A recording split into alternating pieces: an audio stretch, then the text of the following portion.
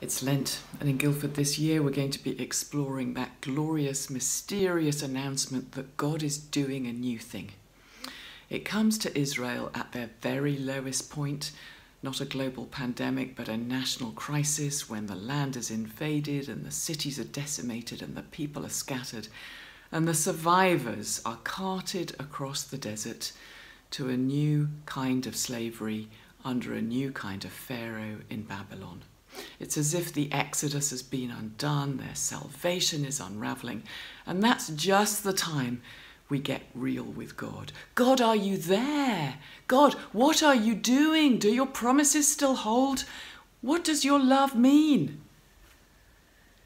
And it's at just such a time in those depths that there is learning, there is joy, there are lessons and surprises. And this Lent, we want to explore 6 of those. So in anticipation of our learning of the new things God may want to do among us, I invite you each Monday to sign up. You'll find one dropping into your inbox or on the website. What new thing might God wish to do in you, in your community? In the meantime, please ponder. Perhaps what old thing might God want you to be leaving behind? Speak to God about it, and let's listen.